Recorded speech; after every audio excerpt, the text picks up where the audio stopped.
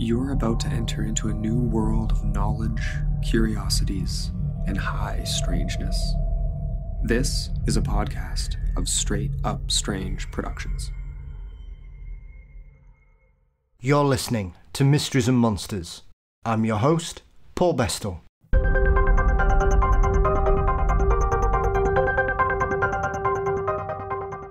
On this episode, I'm delighted to welcome Antoinette Tiyi Schippers to discuss her haunted history as chronicled in her ongoing Gatekeeper series of books. Growing up in a very uniquely haunted house was only the beginning of her experiences and has led her on a path of spiritual awakening and enrichment. But before you can find out about Tiyi's fascinating life so far, don't forget, you can support Mysteries and Monsters by signing up at patreon.com/Mysteries and Monsters. $4 a month gets you ad-free episodes, guaranteed early releases, bonus content, and more. You can also click the link in the show notes to sign up from there. Mysteries and Monsters is across all social media platforms, including some newfangled things. Please subscribe to the Mysteries and Monsters channel on YouTube. And don't forget, you can visit mysteriesandmonsters.com for episodes, news, and Mysteries and Monsters merchandise. Thank you as always to Dean Bestall for his marvellous artwork. The show is produced by Brennan Storr of the Ghost Story Guys, and Mysteries and Monsters is delighted to be a part of the Straight Up Strange network. Now, let us welcome Tiyi Schippers and hear how her experiences in the spirit world have led her down the path of her life so far. For many of us who love the paranormal, a childhood experience often leads us towards embracing the other side. My guest today had this amplified beyond the realms of the normal haunted childhood. Antoinette Schippers has been connected to the supernatural since before she could walk. An author, poet, musician and sensitive, Tiyi's books will challenge your understanding of the paranormal. Tiyi, I am delighted to welcome you to Mysteries and Monsters. How are you? I am wonderful. It's so nice to be here, Paul. Thank you. Oh, my pleasure. My pleasure. I've been very excited since we got this booked in, primarily because your appearance on Jim Harold's Campfire a few years ago is one of the spookiest stories I've ever heard in my life, and I know for a lot of people that's one of the most popular campfire stories. But compared to the stories that you've covered in your two books so far, and some of the interviews I've heard you have previously, Tiyi, it is a walk in the park, turning up in a haunted roadhouse in comparison with everything else you seem to have gone through, my love. Yeah, just another stop along the way, I suppose. However crazy that sounds. When you read your books, it's quite interesting for me looking at your life and the way it started and where you've got to. That, as I said on the introduction, a lot of people have experiences or grow up in haunted houses and they seem quite cheeky or childish. You will occasionally come across people who have had frightening encounters, Tiyi, but reading your book, there aren't many houses I've ever come across as haunted and as frightening as what seemed to be going on in your childhood home. I agree, and I've encountered many other haunted places throughout my life, and that was so alive with spirit, and it was so overwhelming. I'm not certain if it was because I was tuned into it that it was even more overwhelming, perhaps.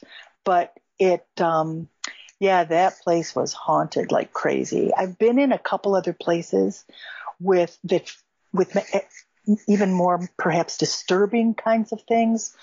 But the regularity and the constant spiritual assault almost was pretty intense. I think sometimes people can be quite surprised when they hear about your experiences in your early life, because obviously you were living in a home that had been part of the family for quite a while, I believe. That's correct. Is it one of those situations that we come across sometimes, Tiyi, where someone will be a catalyst for a house that is, to all intents and purposes, until the right people arrive, for whatever reason, it all seems fairly normal. Nothing seems to happen. Was there a history of hauntings in the house before your family arrived there, or was it just one of those, as I say, your arrival as a family was the catalyst to awaken the residents that had slumbered for so long? Well, my family, my ancestors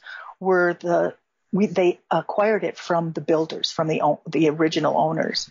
So there was only one other family that lived there before us, and they were the cause of the haunting. They experienced some horrific things and perpetrated some horrific things, and that's what created the haunting. And then what happens, because their human spirits were there, and I think what happens when you have a variety of human spirits, because my great-grandfather was already there, also there. When he died, he just kind of stuck around too. And all of that, plus the anxiety of the people living there, I don't know if it attracts or creates an energy, a force, a thing that becomes like a visceral being. If it's just energy, if it's just, bundles of, I've seen it before where it's like this black bundle of tightly woven thread that light can't get through in places where there's a lot of violence or a lot of yelling or energy, or where there's a haunting and people are always frightened. And I don't know if that attracts something that is already a being of itself, or if it creates that energy that then appears as a being. I haven't quite figured that out yet. That's something that's one of my ponderances these days, is to try to figure out which comes first. Does that thing come in and wreak havoc, or does the havoc create that thing? Do you understand what I'm saying? Absolutely. It's a very interesting point, and it's something I've mulled over in the past before, especially when you deal with poltergeist cases.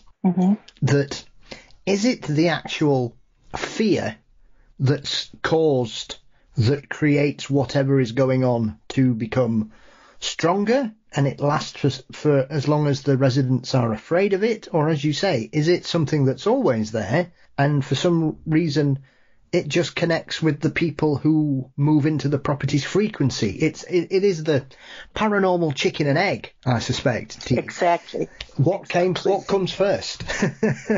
That's right.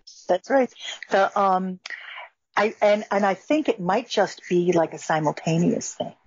That we recognize. I've always said, because I've since people know that I can connect with spirit, I call myself a gatekeeper. I can, or a spirit medium. And I don't like advertise this. People don't pay me for this. But when friends know friends, or people know people who are dealing with some haunting or something in their home, and they'll say, you've got to talk to Tiyi. She might be able to help you. And I say, I might be able to help you. And so what I see, and I tell people, is things become what we feed it.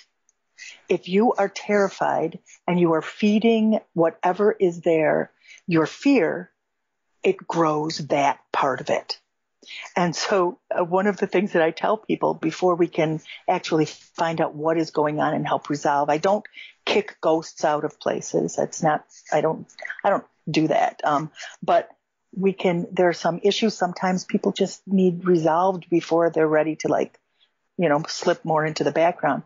But so dealing with folks before we can actually get to the bottom of things, I'll tell them, if you wake up at night and something is in your room and you're frightened, laugh out loud, and start by faking it, and then just laugh harder and harder. And what happens is, as you laugh, the energy comes from you in these pulsating bursts and busts up that other energy around you. And when you're laughing, it also disperses your adrenaline in a way that isn't the fear kind of, and then your eyes water and you shake. Yeah. That's getting rid of adrenaline. When you laugh, you get the adrenaline out the same way, but you don't pull in that negative vibe with it. And every single time so far, I'm sure it will someday, somebody will say, well, that didn't work. But every single time it was like, oh my God, that was like magic. I saw this dark thing, and it was there, and you told me to laugh, and I started laughing, and it just was, boop, he was gone. It works like a bell. People also will ring a silver bell to break up negative energy, or do a singing bowl. All around the world, it's creating sound vibration to break up energy. And so if you're someplace and you don't have a bell and you don't have a singing bowl, laugh. And nobody thinks to laugh when you're terrified, when you see some dark thing start emerging from the floor between your beds, But if you can think of, and when I tell them, think how absurd that is, and it goes away. It's a crazy concept, but so far it's worked. Well, Tiyi's prescription for surviving a night visitor. Laugh. Excellent. That is, well, to be fair, I've heard all kinds of strange alleged cures and defense mechanisms, and I they often say that laughter is the best medicine, and it would clearly, for you, Tiyi, it works on both planes. It does. And then you can't just leave it at that, because that will only work to dispel it in the moment.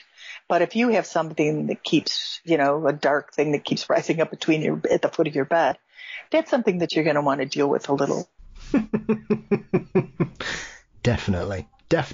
I'm very interested, because reading your story, it's clear that there is some kind of acceleration that begins from you guys moving into this particular property and taking it on. Was it a kind of situation, Tiyi, that people and your family, your siblings and your parents and the relatives that lived next door, was it a case of people would just ignore things that were going on until it got to a point that they couldn't ignore it? Or was it just, well, this is odd, and then it went from sort of 0 to 100 in the world of the paranormal in the blink of an eye? So it was kind of both. My grandmother, who lived next door, she was my Irish grandmother, and she had a very solid connection with spirit. And she acknowledged that there were ghosts there. My mother heard footsteps on the stairs of just Pa. And she said, but Pa's been dead for 20 years. And my grandmother says, well, you know that and I know that, but I don't think he does. And so it was just this open acknowledgement of it. But with the scary hauntings in that house, we didn't know what that was. And my mother's, although we were all experiencing it, my mother couldn't protect us or save us. So she told us together, our eyes are playing tricks on us. And so we were experiencing it together. Yeah. And then there was also the way it interacted with my father. My mother wasn't afraid of it so much. My mother's family also, she was, her ancestors come from New Orleans, and they were Creole from New Orleans. In the Great Migration, they were Passe Blanche. They left the South, the Jim Crow South, to move north to pass for white. And so there is a lot of that folk culture, the Creole Southern folk culture that comes from my mother's family. My father, on the other hand, had studied to be a priest, and he was terrified of that stuff. He just wanted nothing to do with it. And I think it found him very interesting to play with. And that's one of the reasons why he was targeted so much. It is very interesting when you hear of situations like this, where you have a family unit where one particular person seems to be the magnet for the maliciousness for whatever reason. When I've seen people talk about your book, especially the first one, Beyond Brick and Bone, I'm very surprised that people presume that what happened to your father was some kind of demonic possession, and yet whenever I've heard you speak about it, Tiyi, you're quite straightforward and say, no, it was just a really malicious ghost that was just playing with him. Reading some of the situations that you as a family found yourself in and what was happening to your poor father on some occasions, with no sort of exaggeration, is some of the most chilling experiences I've ever read in regards to the paranormal. Yeah. It was very disturbing. It was awful. the reason I don't think it was a demonic possession, although he did change in the moment, I think he was just really, really affected by it. Maybe it did. Okay, so let me back up a little bit. I maintained my recognition and understanding of and kept pursuing, trying to figure out more about that whole interdimensional world, between here and there and everywhere. And I have had in places where connecting with spirit and where they had something to tell their family kind of thing, and them I wasn't moving fast enough for him. So he got kind of behind me, and I felt as though he was trying to get inside me. So it was more like a channeling than a possession. And I have a feeling that is what was happening to my father. It was like an involuntary channel instead of a possession, because it was not a demon. There were no demons in that place. These were, there was that energy created by the fear and stuff, that dark thing that when the temperature in the room would go up in terms of anxiety, I could feel this thing pressing down. And as soon as that thing lifted up, the anxiety would disperse. But I'm not sure if that was an energy. But I think what people call demons, because when you say demon, it's like something that is evil and should be smitten or cast away or banished. And I don't think that's the case. I think a lot of times what people think are demons are maybe an interdimensional thing that instead of being malicious toward us, doesn't really care. Like to a mosquito, I'm a demon. Yes. Because if a mosquito comes on my arm, it's like, boop, I'm in its space. So I think that happens and that gets misinterpreted. Are there evil things out there? Are there malicious things out there? Absolutely. We don't get to just be anywhere we want.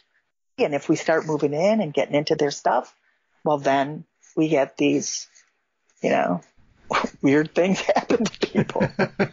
But my dad, it was not a demon. I think he was channeling the ghost of Charles, because I started writing the book because those are the family ghost stories, and I was the teller of them, and my children loved them, and other folks, and they said, you should write those stories down. And so I originally wrote them as just short stories. So it was going to be just a collection of short ghost stories from, the Pensacola house, not Pensacola, Florida, but the street from the Chicago house. And then I shared them, and people loved the stories. And then I shared them with my who's always tells the truth. And she said, these are great. I love these stories. You write them well. But this should not be the story of the house. This is your origin story. So put yourself there. Instead of telling the ghost story, show what was happening and tell and show your childhood and what was happening around it. Well, I was like, oh crap, because now I have to go back and relive all this traumatic stuff that had happened to me. And I'm like, oh, I left that behind about 40 years ago or whatever. And so I started writing, and the memories, it was so vivid. I mean, I was right there. And I think it's a kind of PTSD. And that's what it does. It was like flashbacks where it was so clear, and re-experiencing how everything felt, which made it very possible to write it the way that I did, because it was almost like experiencing it as I wrote it, re-experiencing it anyway. Mm-hmm. And then as I was getting toward the end, I was waking up in the middle of the night with ghosts in my room. And my sleeping space, I don't let spirits in. When I go in places, sometimes it's like, oh, hey, hi, hey, wait, over here. But I put up, a protection around my room. I need to sleep. And I was waking up, and there was the man closet. There were the put them away. I would use all of my banishing techniques and push them back, and, nope, get out. And then it would happen the next night and the next night. And finally I woke up and I'm like, what am I afraid of? Any other time I have encountered a persistent spirit like this, I ask, what can I do to help? What do you want how can I help you? Can I help you? And so I did that to these ghosts. But I said, but not tonight. I'll sleep. And when I sit down to my computer tomorrow, I will come and tell me your story.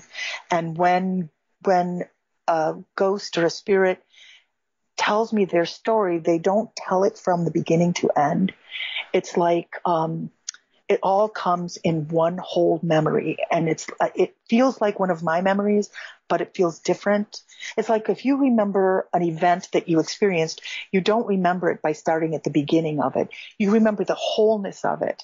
And that's how these spirits did the story. And I started writing like 6 hours a day, nonstop. And I would start by putting it in third person and just telling, writing what was coming to me, and it switched to first person. I had to go back after sitting for a couple hours and writing, pages and pages. I had to go back and make the tense, or, make the,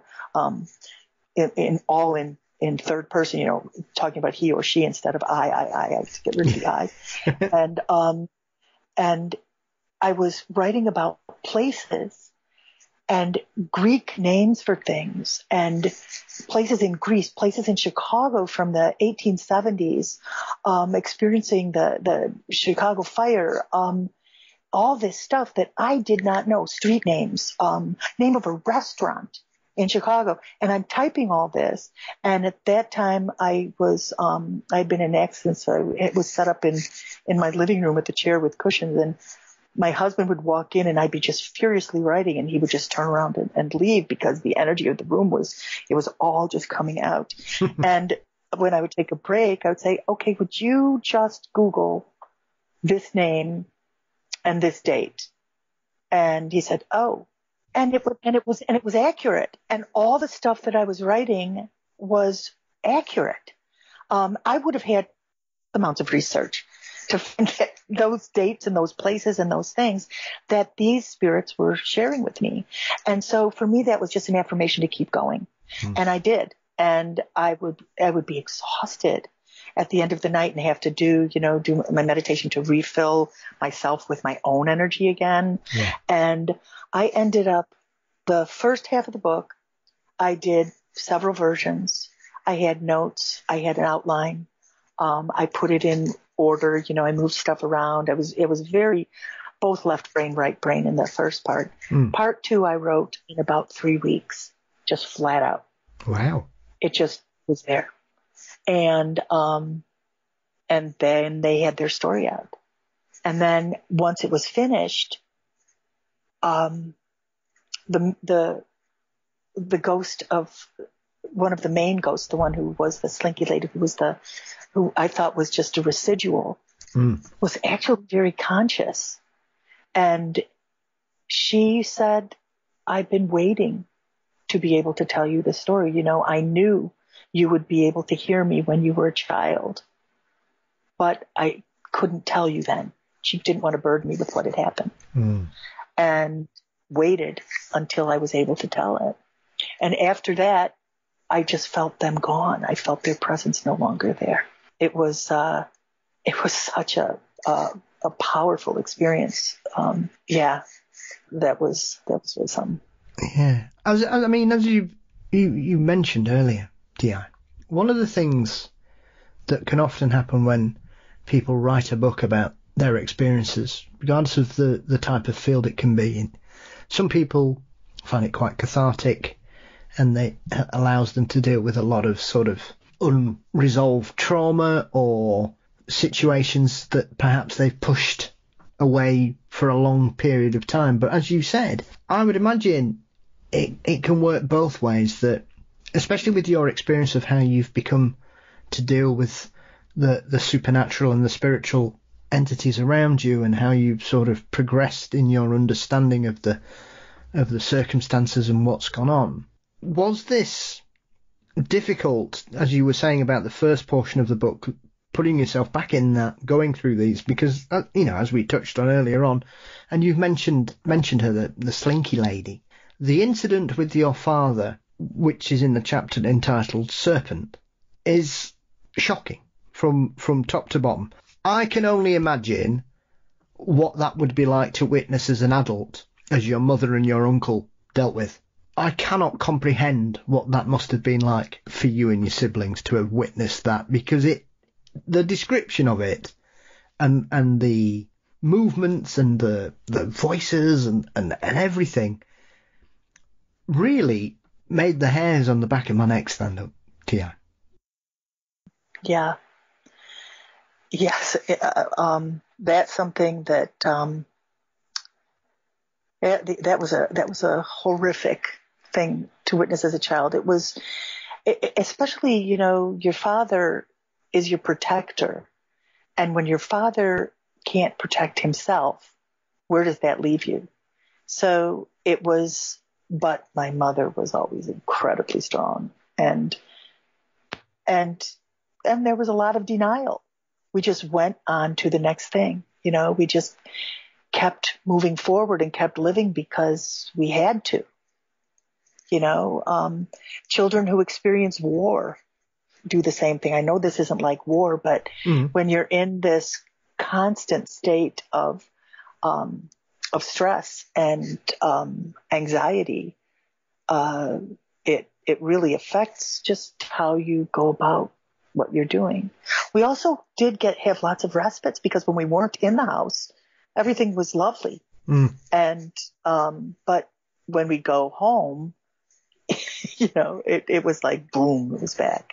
And then my father's response to it, when he would drink with this, my Uncle Jack, when he would, trying to get him back, would give him large glasses of whiskey. And what would happen is, by drinking, a terrifying figure, and that's the thing is, for me, I also watched him heal from that, and all of us heal from that. And after we left the house, by talking about it and talking about our experiences and acknowledging it, we were all able to be okay with it. And, almost everybody witnesses something terrible in their life. And if you let it consume you, then you're consumed by it. Yeah. Or you can look at it, you could say, wow, that happened, and what do we do next? The past is only good to us for what we learn from it, and how we can use it as we move forward. And that was the biggest lesson growing up in that place. Was it a situation that your siblings were also able to see some of the spirits that inhabited the property, Tiyi? Yes. So I've heard you mention this previously, that, and I completely agree with you, there seems to be a certain point where you hit a certain age, such as your teenage years, where even if you've had all these experiences and you are aware of it and you see things, as you hit your teenage years, you kind of leave it all behind as you grow, and other interests kind of pull your attention and take you away from it. Do you think that the fact that you had such a troubled teenage era, where you had some medical challenges in your teenage years, do you think that allowed you to focus on continuing to be connected and experiencing the supernatural, whereas perhaps your siblings were able to go off and do things, Tiyi, not that it forced you to face up to it, but it basically gave you a way of moving forwards and being positive through that extremely challenging period of your life? Yes, and it's like it forced me, but it was also an opportunity for me. I've seen that, and I've watched my siblings who were very sensitive. Just kind of, it was no longer something that they needed to pay attention to, so they didn't pay attention to it. And we can all still tell if we go into a haunted place. My sisters and I especially will like give each other the side eye, but it's not like in their daily lives. But for me, it's right at that age. It's right when you're starting to mature, right at puberty, kind of, that I think we just get too busy and we shift. Our brain changes. The human brain changes so much in young adolescence. And that part of the brain that is perceiving all that other world just stops paying attention to that and focuses solely on the corporeal, the what you could touch and taste and smell. Although some of it you could touch and taste and smell. And I was faced with a prognosis that I was not going to have a long life, and that through it I was going to be experiencing greater and greater disability. And I was already experiencing high levels of pain and not able to participate as a normal teenager. And so I thought, well, I'm going to just try to figure out the nature of things outside of the physical. Like, what happens when our bodies are no longer here? How do I, there's more than just this that is hurting me.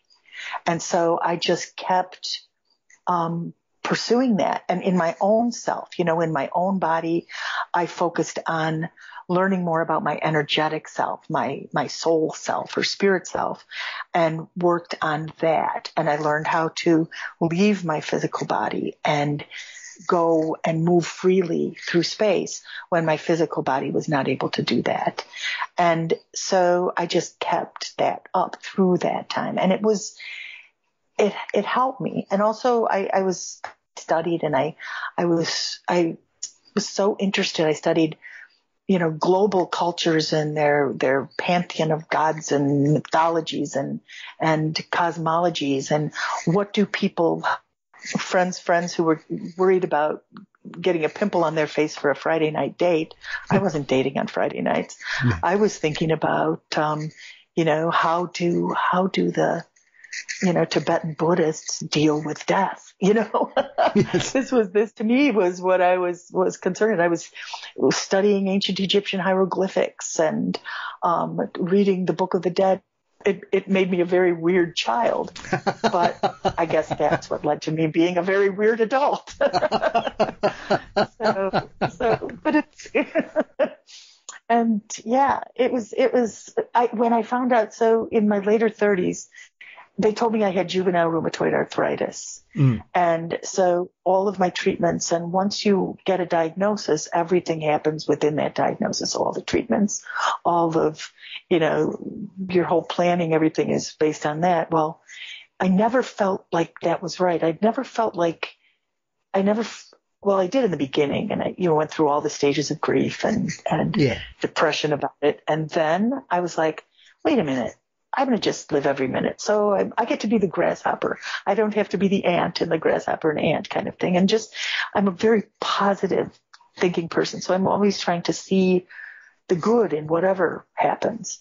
And then in my late 30s, I found out I was watching a television program, a science program, and they were talking about this new thing that they found called Lyme disease. And I was in Michigan. My mother was in Chicago. And a few minutes after the program ended, she called me up. She said, I just watched this thing, and it was from a tick bite and where I am at the time. And I first got sick right after we went home from up north here.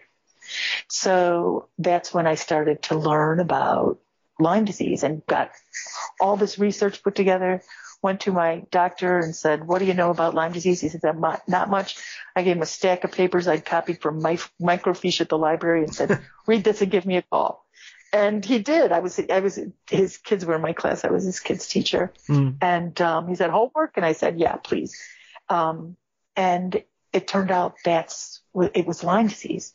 So I was able to be treated. And it stopped the progression of it. It didn't stop. I still have physical disabilities because I have that autoimmune stuff still, but it didn't just keep getting worse and worse and worse. I've been in and out of wheelchairs and walking with 2 canes, a walker, and now I use a cane when I'm out on unstable ground. Otherwise I just can flit here and there, and I can walk on a treadmill for miles, And so it was like the miracle, but it was, it was a scientific discovery, which are the true miracles. And getting treated, and it was life-changing. And so then at that point, without having to deal with that intense pain, I started this new awakening where all of these things I had learned, all of my experiences in other worlds, in other places with things that come through here and there, just all seem to coalesce in this big picture. And that's where I am now. And I feel like I'm just walking through this world really with a view of, an understanding, an awareness of how much more is here and around us than any of us experience on a day-to-day basis, and than most of us ever experience. And I feel like that is such a remarkable gift to me. It's just, I'm so grateful for it.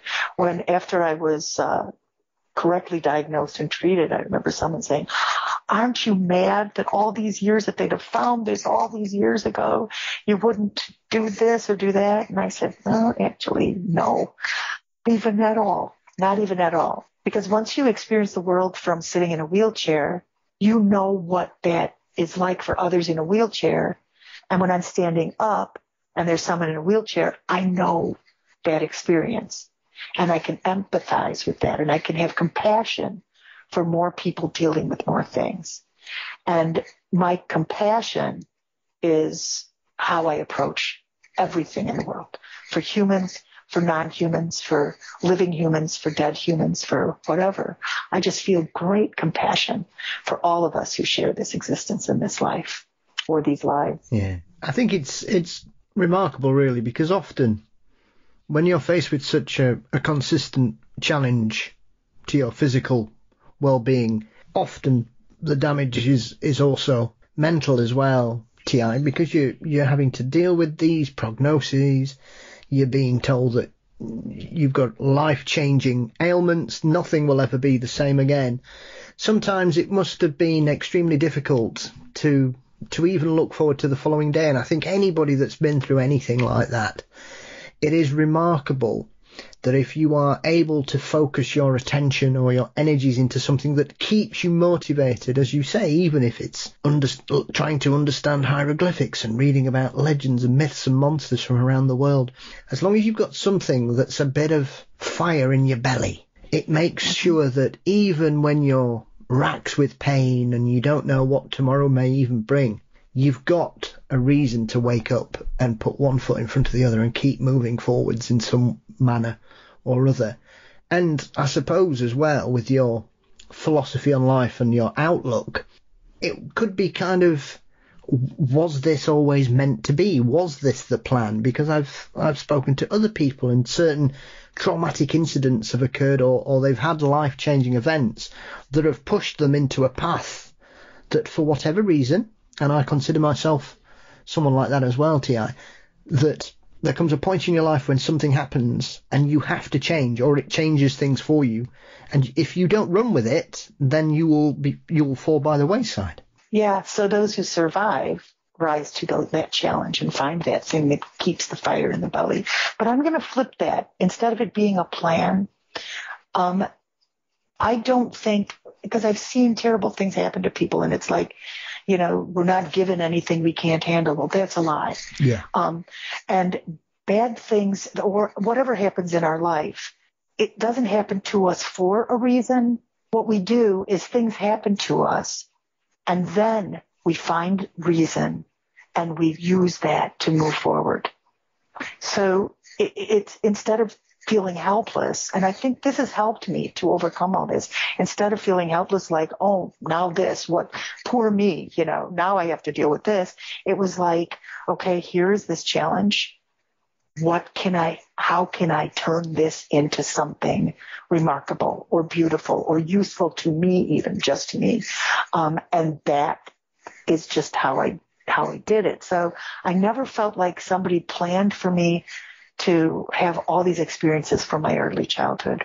Although Kara, from the ghost from my childhood, said she recognized me and she knew that one day I would be able to hear her story, and she was grateful that I did in the end. So did she just recognize where I was and just stick around and wait while all the things in my life happened to get me through? Or were there others that she felt the same way about, who then just lost track of it, and she could no longer connect with. That's a conundrum, but I don't think that somebody had a plan or something had a plan. I feel like I just have a wonderful life. I have beautiful friends, and I have lovely experiences. And my daughters said to me, someone said, it's amazing that you could do this despite everything that's happened to you in your life. And she pipes up and she says, it's not despite what happened, it's because of. Mm-hmm. It's because of what happened, because the way that you rise to each challenge turns you into the person you are. Very true. Very true. And I think it is often, as you said about flipping the presumption of what is meant to be. I think it's often people tend to think about what could have been rather than what can be. And I think that alone is often as debilitating for people as any sort of trauma or injury or illness that people go through, is that they think about what they've lost rather than what they may gain in a different way. And I think when people are able to accept that and realise it, they would often probably succeed in areas far more than they could ever have imagined if life had been straight down the line with no sort of complications being thrown at you on any level, really, Ti. Right. Yeah, absolutely. Absolutely. And I was lucky to I had really good, solid mentors around me. And I also had, I believe I have ancestors who have been with me and helped me along that were already passed, but are connected with me. I think we all do, but I was very aware of them. But my grandmother, she suffered from rheumatoid arthritis. So when they told me I had juvenile rheumatoid arthritis, that was scary because she was toward the end, and she gave me the best advice I ever received. Just start making lists of new things you're doing that you might not have been doing while you were doing the other things that you no longer can do. And it was flipping the paradigm. How you look at things is everything. And I would not be playing music had I not done this. I would not be a musician. I would not be a poet. I would not be a writer probably. Because all these things new things that I tried that I would have been too busy being a normal kid playing baseball. Gave me this rich life that I have now. Yeah.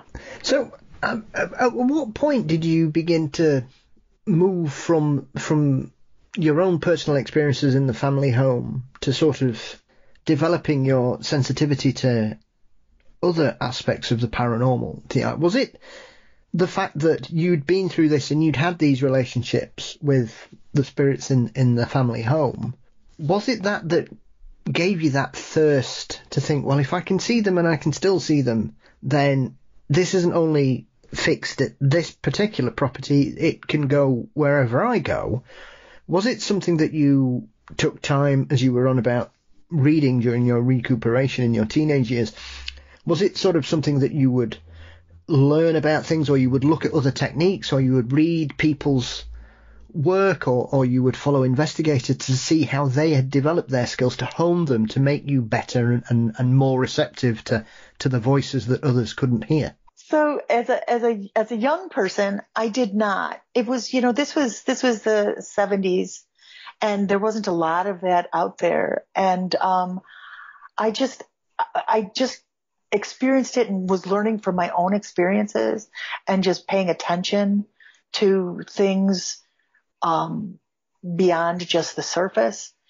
But then it's only recently that I have realized that there are others that do this, that feel this, that see this, and that are very learned and well-versed, and that there is research and stuff out there about it. And I find it fascinating. But I'm not like a scholar of the paranormal or the amorphous or whatever it is, the anomalous. I don't study that stuff or other people's techniques. I find it interesting. Like I meet other people. There's these two sisters, Jill and Jennifer, from a podcast called Common Mystics. Mm-hmm. And I met them through a mutual friend, and it was really fun interacting with talking to each other and talking about how much the same what we do is, and how different, each of our different techniques and that stuff. And so that now that I'm out there more publicly, the books really opened that up. Once I put it into print and people started reading, others reached out to me. And so now I feel like I'm growing a community and to learn from, and as well as to share and learn, that mutual exchange. And then, doing the podcast and I think what has brought probably the most, people with questions and asking about how I do things, and then me being able to ask them the same, was really during the pandemic when I did the stories on Facebook. I did a whole bunch of series of live ghost stories on Facebook on Sunday nights just to fill the time, because we couldn't be together, and we would always tell stories when we were together, and that broadened the community of people that I can now interact with. And but I've never read about how people do stuff. Like I haven't studied how other people leave their body and do. I know I've read and I know that it's called astral traveling. I always just called it spirit travel. So bits and pieces are coming too, but I never really focused on that. And as a teenager, I was just doing it. I was just experiencing it. I was reading about other things. Yeah. I was never directed toward that. I'm always interested when I hear people such as yourself, Tiyi, when they talk about this modern perception about bumping spirits out of properties, regardless, as though it's always a problem. And I'm very perplexed how these days, when we look at any sort of investigations that are shown on television or whatever, everything has to be cleansed. And yet, in my personal experience and the people I've spoken to over the years and the experiences we've had, we've been quite fond of our resident ghosts. And I know people who love having a ghost. It's a bit, sometimes it keeps you on your tiptoes and on the edge of your seat occasionally. But a lot of people have a lot of affection for their supernatural lodgers. Do you think this is this modern interpretation that all ghosts are problems and have to be removed regardless? Whereas my personal experience and what I've read, the vast majority of things until the modern era, hauntings seem to be quite pleasant. It seems to have, the last 30 years, there seems to be this sort of PR. I don't know who's in charge of ghost PR, Tiyi, but they need to sort it out, because it's not how it used to be. But it makes for good television. Well, it's a matter of opinion. I know. It breaks my heart to see that stuff and to have people think that, well, the thing is we don't have the power to cleanse a place. People, when they're like sage, well, what sage does is like smoking a beehive. It calms things down. You don't send something packing with sage. And people say, oh, I saged and then it just got worse. Well, while you're smoking a place, or just smudging, it's like I said, smoking a beehive. It just settles the energy down, but get rid of it. It comes from that. I think it's like humans being colonial, that we believe that you can't be here. This is my space. Well, according to who? We share this place, whether you like it or not, with way more things than you could see when you're sitting there in your chair. There are spiders in your room that you do not see right now. We are sharing our space with these things.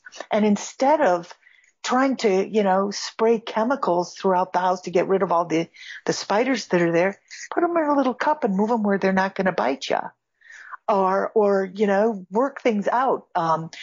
So when somebody wants me to come and clear their home, mostly it's someone who has recently passed and really needs that's why I say I'm a spirit medium. So I'm not working for the people. It's the spirits themselves that are like, I have this thing that I could really use some help with, kind of thing.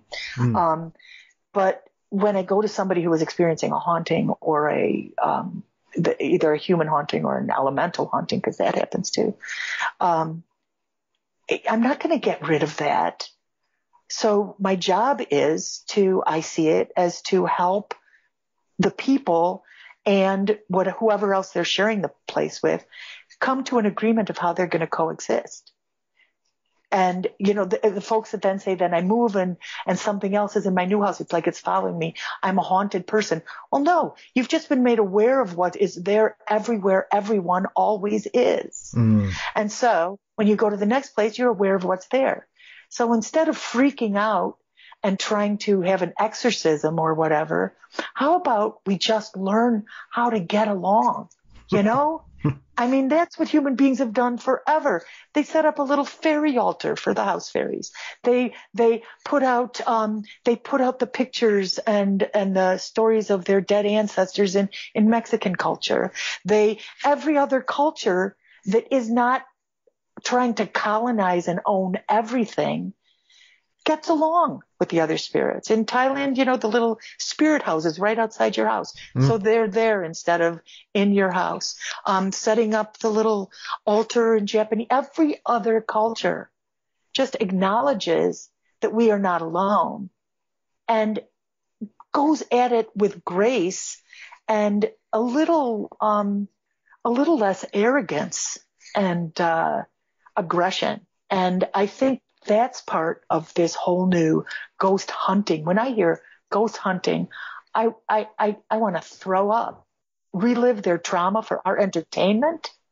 Seriously, there is something wrong with that. Yeah. That's my soapbox. Yeah. No, I agree. I often find it perplexing as well that, I've spoken to people who have lived through some very harrowing hauntings or whatever and such like. And I'm always mystified a lot of the times where people just turn up and go, right, yeah, this is terrible, this is a really bad haunting, it's the worst, and it's a terrible thing, and then they just go and leave these people. They don't seem to actually help them, Ti. They just basically seem to come in and go, yeah, this is terrifying, I don't know how people can live with this, and then they go. Right. How's that helping anybody? And because it isn't, and not themselves either. But I think it's, I don't think people really know that instead of saying, get out, say, well, here's a very simple example. A friend whose father had passed, where he was like coming to her and she was terrified of him. And she was like, oh, I'm afraid I don't want to see him. He's not supposed to be here. He's dead. And I said, how about next time just say, hi, I love you, Dad. That's all. And she did. And then she felt like he responded. She could feel his love. And then she was no longer afraid. Where someone else would be like, oh, he's stuck. It's a stuck ghost. We have to do something to help him go into the light. How arrogant. We help people. The only way we can help living people is by giving them more information. Same thing with the dead. Yeah. We give them more information. We hear what they need and we offer them compassion. And if there's something like this one spirit that didn't want his heirloom ring sold away, he wanted it to go to his daughter. And once that was clear, it was like, okay, we got that. Take care of that. And it was like, okay, cool. Now everything's good. Instead of going there with, I was, this other family had, and this is my, the fifth book is what I'm working on now. The fourth is finished, but waiting to go to the publisher, but is about a family that had a lot of really scary things. And there was a really dark thing in the property all around. So, I mean, I'm often interested as well because we always look at it from the perception of the people rather than the ghosts. And as you touched on there, and the couple of examples that you've just given us, Ti, I'm often perplexed that people don't look at it from the side of the ghost more, as you say, because surely if we are to believe that some of these spirits are conscious and are there because they want to be there, why do we not expect them to feel love or loss or grief and not be able to comprehend the fact that they've passed on from the mortal plane, that they want to be near their family, they want to be near their loved ones, because even for them, love transcends death. And love does transcend death. That is the one thing that lasts. That I have experienced so more times than I can tell in a lifetime. And that is so true, but we don't see that. We see it as, you're not supposed to be here. And I think it's because we have set up this kind of dogmatic expectation that when you die, you either go one way or you go the other way. And once again, this is my house. This is my existence, my life. If you are not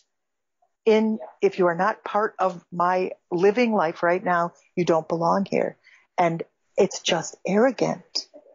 And when you look at it, when you look at spirit as having feelings and being able to have compassion for even something that may have done bad things in their life or has terrible guilt, most of the ghosts that are there that have more uncomfortable hauntings have incredible remorse and are just, they're afraid to let go because they're stuck in this notion that you're going to go either up or down. You know, it's a black or white, either or. And that's not how it is. And if we just have compassion for all things, this whole world would be such a better place. Yeah. And so just recognizing that it is not all that exists is not carbon based, you know, and we ourselves exist not just in our bodies. We exist, even if you don't believe in spirit travel or in, you know, being able to separate body and spirit. Everyone has a rich, imaginative life. We all have a dreamscape that is beyond what we, you know, cooking dinner or washing dishes. And yet we don't think that there could be other things that are existing in that place.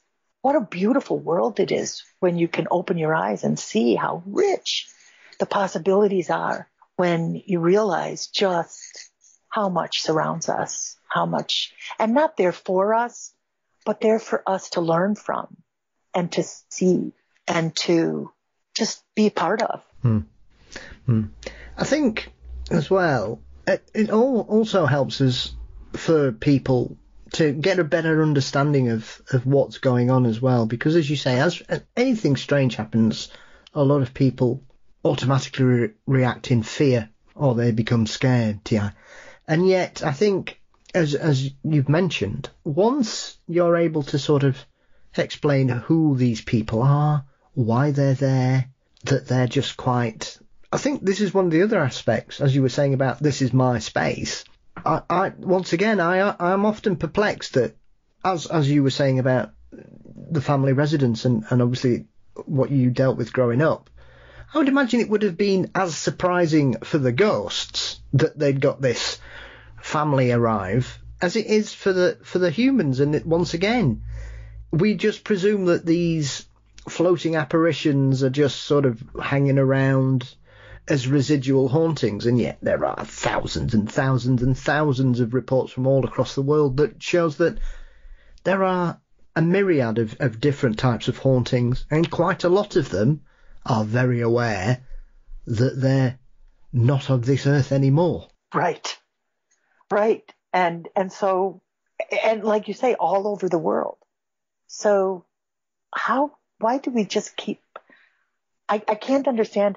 It just blows my mind that an enormous part of the human existence and human understanding throughout time has been an awareness of, an experience of, an affinity with things that are not the unseen, the other world. And yet somebody just says, well, I don't believe that. it's mind-boggling that, well, show me the proof. When I tell you I feel sad, do I have to show you the proof? Or can you just say, yeah, I can feel that you're sad? You know what I mean? Mm. Yeah. I suppose as well, it's one of those things. I've spoken with people before, and I find it wonderfully refreshing when I speak with people such as yourself who have such a positive outlook in regards to hauntings and the way that side of our existence seems to work. And as you refer to there, when you were talking about other cultures around the world, Tiyi, you only have to look at what happened after the tsunami in Japan in 2011 and these stories about people or spirits trying to come home or taking taxi rides, and the acceptance in that particular area that, yes, this was happening, it's fine, we need to help these people. And they kept calling them people, which I also found refreshing as well. People weren't poo-pooed, they weren't told they were silly or whatever. They were just allowed to find support, either from their local church or their different religions, and perhaps a lot of the Shintos were dealing with a lot of people, as well as some of the Christian churches that are based in Japan. And I found that a really eye-opening series of experiences that were being reported from people from all walks of life who were dealing with a situation that they may not have had first-hand experience of losing a loved one or a close friend or something, or a colleague, but they were still having to deal with some of the ramifications of these lost spirits trying to get home. Right, trying to figure out what the heck happened. Where am I? A quick traumatic death will do that. It's like, wait, what's going on? And to have a mass incident like that, and then the experience in the accounts, I think it was, my question is, how is that not evidential? How is that not evidence of the existence of this? And calling it mass hysteria, or the people who were experiencing it were also traumatized. And so it was, I actually heard somebody say, well, they were doing this. It was in their own subconscious to try to work out the loss of their own loved ones. Well, that is such bullcrap. When you have an entire community and culture that accepts it, and then these things are happening, that to me is evidence that it's happening. So. Absolutely. And I would suggest that any culture on this planet that can deal with the ramifications of loss of life through earthquakes and tsunamis is going to be the Japanese, are going to probably be the best people able to deal with that, because it is a part of their everyday lives, sadly. That's right. And so we learn how to do that. And we look, yeah. I mean, they always have a very positive outlook there in regards to ancestors, and it, especially over the sort of Eastern Asian continent, Tiyi, there's a lot of cultures and countries over there that have a real sort of connection with their ancestors, that goes back generations, that they still speak to them as if they are there, or they may set a place at the table on certain days of the year, or birthdays and things, because they want them, even though they have passed on from the physical form. A lot of cultures out there still believe that they are around there, and therefore why should they not be involved in the celebrations of their relatives, which I find I just find it a very lovely way of dealing with hauntings and ghosts in a really positive manner. I agree. I love that. And they're not, these are people who are not freaking out and going and throwing holy water all over the place.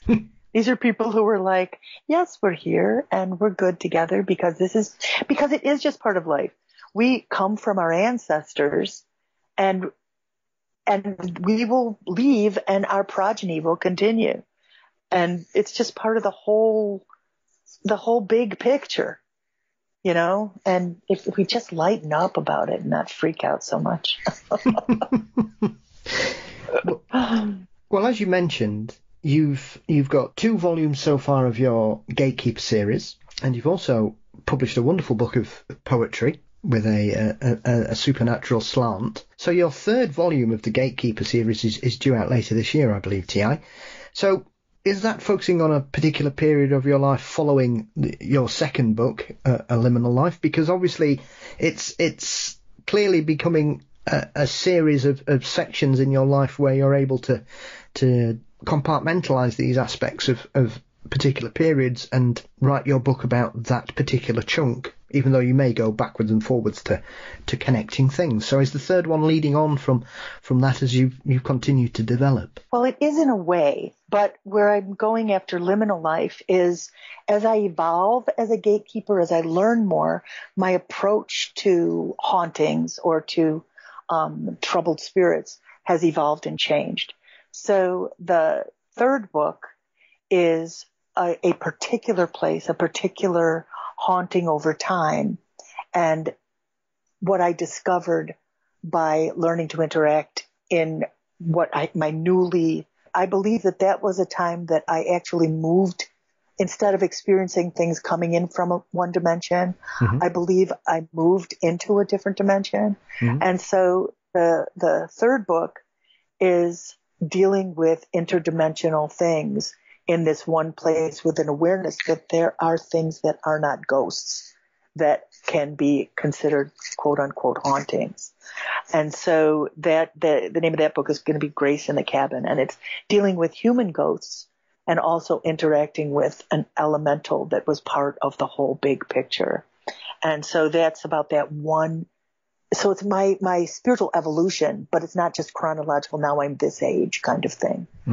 And then the next one that I'm writing right now is, deals with yet another place where I'm at a different level in dealing, where I've learned more, and now I'm able to approach a completely different thing in a whole new level. So it's more or less my spiritual evolution, or I don't know if it's spiritual or my ability to interact evolution. So it's not just the next chronology. So this won't just be, writing a memoir until I finally kick it,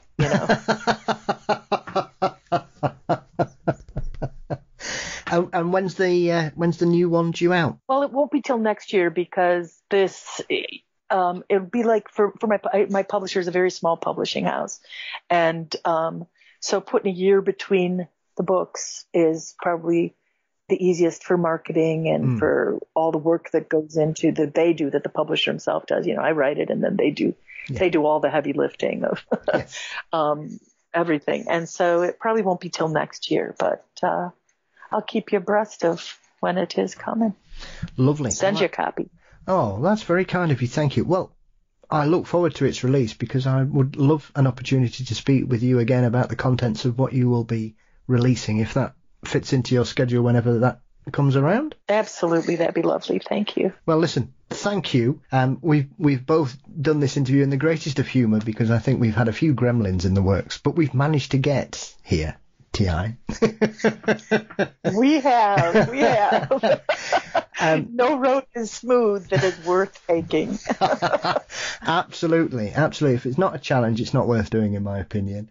So where can everybody find you online, get hold of your wonderful books, and keep up to date with everything else you've got coming down the line? Thanks. Well, my books are available on Amazon, but you can also go to your brick and mortar bookstore and just ask for the title and the author.